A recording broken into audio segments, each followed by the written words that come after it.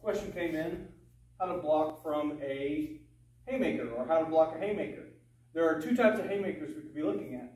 There's the sucker punch, when you're right up in me and I get that kind. The other kind is, you know the fight started. The guy is not inside your circle, he's not within arm's reach, and he's coming at you with the haymaker. We're going to do the easier one first, and the easier one's going to be the one with distance. Hands up in a passive, non-aggressive position. He comes at me with the haymaker. Blade of the hand into the arm. Give it everything you got, Justin. Haymaker. That hurt you more than me, right? So, I trained with a guy, a karate master. He's not my instructor, but he's friends with my instructor.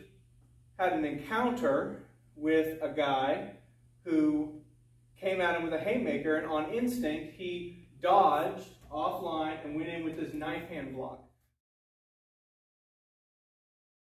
Which is exactly what I'm saying from this passive, I don't want any trouble, immediately to that knife hand strike. So the way we teach the knife hand, point, drill up, hit, point, drill up, hit. But that's not what it has to look like in application. Hey man, I don't want any trouble. Throws a haymaker, boom. And then you have your follow-up strikes. Boom, here, boom, boom.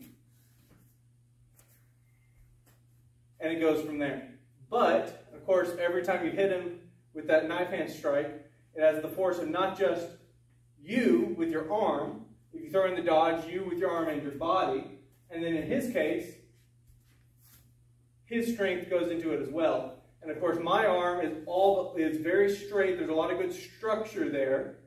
And we have a previous video that discusses how the further out a block is, the better structure. The further in a block, the better surface area. Well, this doesn't have a whole lot of surface area, but with a haymaker, you don't really need it because it's a really easy punch to block. So I'm just going to stand here, throw a haymaker on either side. Throw a haymaker. Throw a haymaker. Throw a haymaker. It's easy to block, all right?